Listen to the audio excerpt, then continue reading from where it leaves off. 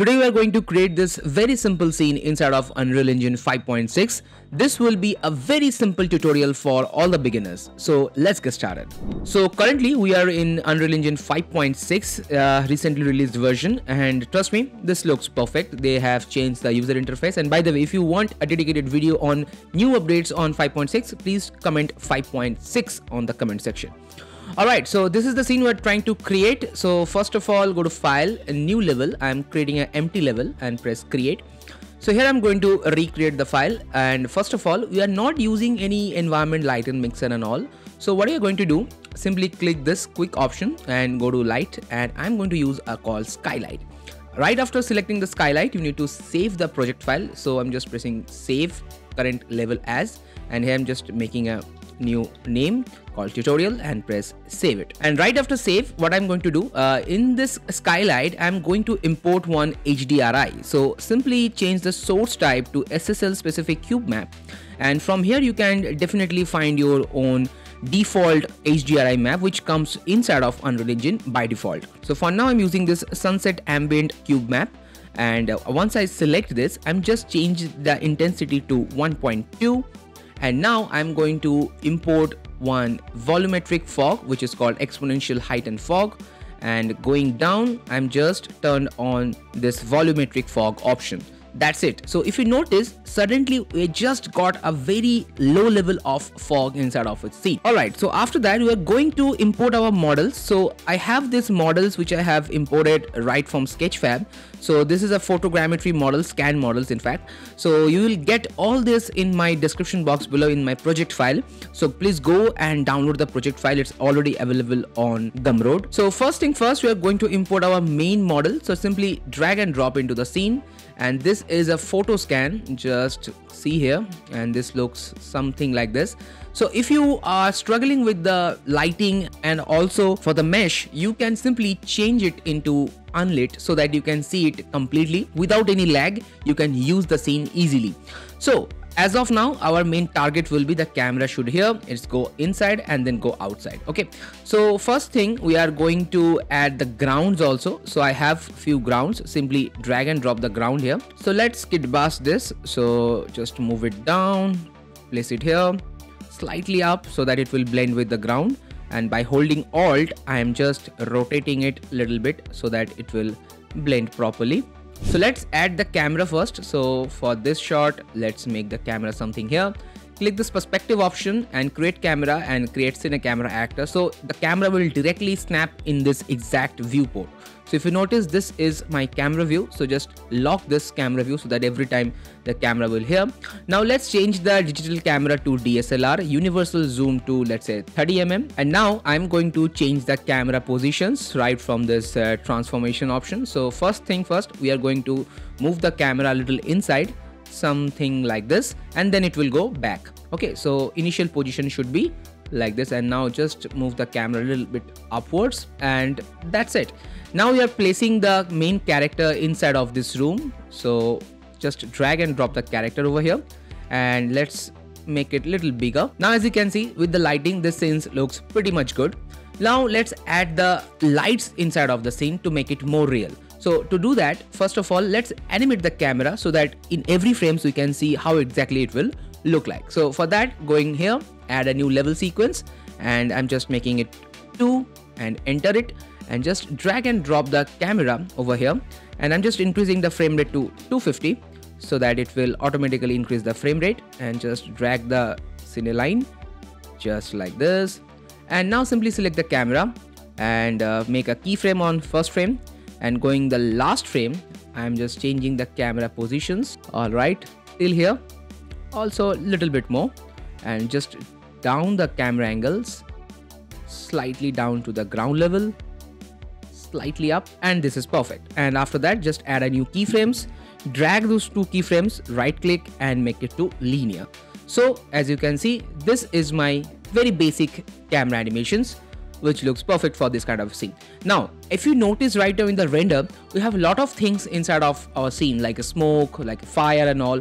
All these things I added in a post, which I am going to show you also in this same video. So now what I'm going to do, I am adding the lights inside of this scene. So just jump back to the camera, and after here, I'm going to add a normal point light. So go to point light and we have this. No, first of all, I'm going to add one point light inside of this room. So if you notice, I'm going to place this inside of this room. So just press F on your keyboard to snap it and change the camera speed to little low so that you can control it easily. So this is the inside of this room, and just decrease the shape somewhere here. Move it little upwards so that the light will hit from this character from the top. So just push it little up. Increase the radius to soften up and increase the intensity to, let's say, 15. So now as you can see, the lights, it's hitting right from the top. Also, if you increase the source radius, it will give the little soft shadow on this character. Also, I'm going to just move the character light little bit in a back so that it will give some highlight on this character. And now just change the light color to little yellowish so that it will match with our scene. So I'll add more lights, but currently I'm going to add few lights on the outside. So I'm just pressing Alt and just duplicate, and let's see how it will look like on the outside. So here I'm going to place two lights to illuminate the entire area. So just increase the radius to add the more light, and just push it little here, and by holding Alt and duplicate, you can also make another light for this area as well. Now 1-2 lights also for the outside environment to illuminate the entire area, because as you all know, you have no lights in entire area. So just Alt and duplicate. So everything which you can see right now is all the point light setup. But as you can see, we have enabled the exponential height and fog. So what I'm going to do, just going down, I'm just increasing the extraction scale to give some more fog in this scene. So if you notice, we have lot of fog right now in this scene. So if I turn this off and on, you can exactly see what are the changes here. I'm going to change the unlit mode to lit. And if you notice, this is the fog density right now in my scene. So now I'm going to add one rec light. So just go to light, and this is called rec light. And this light will illuminate little bit light from the top like this. So I'm just increasing the shape slightly, and going up, I'm increasing the source width. So now this will give a little bit a different light setup in a different color. So I'm just changing it to blue, so it will give some bluish tint in your scene. So if I'll increase the intensity to, let's say, 50, you can exactly see how exactly it will highlight. So now let's place this light exactly where I'm going to use this. So this will gives you a little bit bluish purple tint in your scene, and make sure this scene should not look more light, because this is a night light scene, so it will always become a little dark. So after that, what I'm going to do, I'm going to use one option called post-process volume. So this will control the entire thing. So just add a post-process volume, and here you can type infinite and just turn this on. So it will effect on the entire scene. And now I'm just turn on the bloom effect. So this will give a really good glow effect in your scene.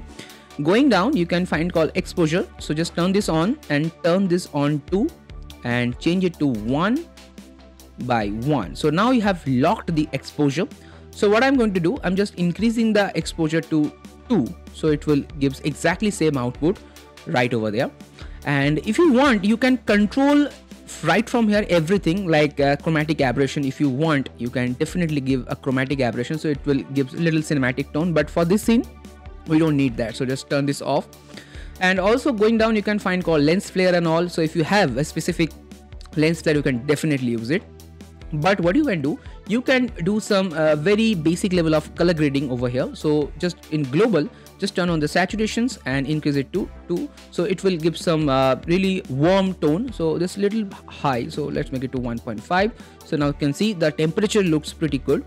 And in the contrast section also, you can make some little bit of, cinematic color grading. So just like this, and that's it. No need to do anything right over here. You need to do everything in post. So now let me show you how exactly it will look like in the camera view. So just jump into the camera view, and this is what I'm going to show you. Okay, so now let's see the render setup. So first go to here and delete the JPEG and add anti-aliasing. And if you don't want any motion blur, use only spectacle sample count. But if you want a motion blur, then don't use spectacle sample count, only use a temporal sample count. And after that, just simply turn this on and warm render frames, click here, you can use EXR and simultaneously PNG as well, but for this scene I'm using only the PNG. But if you want to do better color grading in DaVinci Resolve, then definitely use EXR sequence. So I'm just making it PNG. And after that, use a high resolution, and then you can definitely use this game override option and make accept. And over here you can definitely go to this output properties and change your resolution also, and just change it to 30 fps because we just animated into 30 fps. Press accept, but you can save this entire setup here. So I'm already done this, so you can just click here to save this always. So once you open your Unreal Engine, just simply click it and it will automatically change everything in a previous version which I have rendered.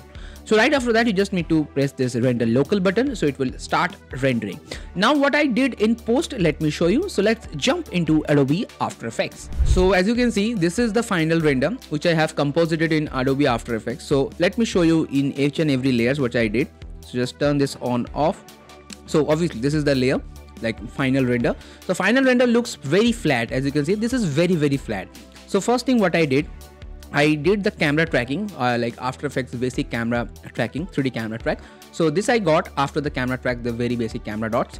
And after this I added a glow in the scene, as you can see, and hue and saturations to little bit warm tone giving in the scene, and just turned on the camera. And then I added few things in the foreground. So I added one fire elements, and all the project files in the description box below. So this is the fire element, and I added one more fire element in this area as well. And then I added some atmospheric fog. If you notice, this will add atmospheric fog, and I add one huge atmospheric fog scene. I copied this scene, and this will give a little depth in the scene. And right after that I added 2 layers for the particles, and this will also gives a very good depth for this scene. But last but not the least, which I gave in the scene, which is called grain. So once I added the grain, if you notice, the entire scene got changed. So if I zoom in a specific area, this is the grain. So without grain this looks very soft, and this is the grain. So grain is very important. Once you do any night shot, it will gives the entire final output. And then I just added one color grading layer which I have used from a LUT file. So this will be the color grading file after adding. And last but not the least, my CinemaScope. So yes, that's it in the post. And once you do all the stuffs, maybe your output looks something like this. So I hope you really enjoyed today's video. If yes, then definitely subscribe to our channel World of VFX. Project file link is in description box below. Go and download and use it. See you in my next video. Till then, keep watching, keep rocking.